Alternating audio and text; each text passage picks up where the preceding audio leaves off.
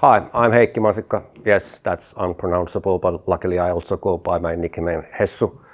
I'm a former fighter pilot, and that means that I've been fortunate enough to perform in a winning team, and I've been very lucky to be able to lead such a team. Since I retired from the Air Force, I have been studying team performance. I hold a PhD from Coventry University, and now I'm an adjunct professor at the local National Defense University.